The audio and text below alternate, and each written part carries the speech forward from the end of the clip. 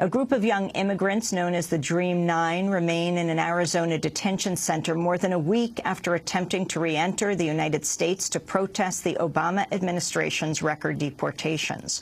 While most of the Dreamers had previously been deported or compelled to leave the United States because of current policy, 3 others chose to join them in Mexico and accompany them home. All 9 are being held at Eloy Detention Center. Some say they've been placed in solitary confinement after launching a hunger strike and attempting to collect the stories of fellow migrants. Dreamer Lisbeth Mateo spoke in a recording Monday saying it was her 5th day in solitary. Lisbeth Mateo, I'm at the Eloy Detention Center. This is my 5th day of solitary confinement, and I want all 9 of us to go home as soon as possible.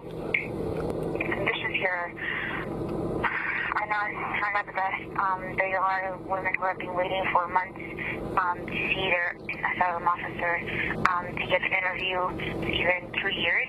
They're all waiting.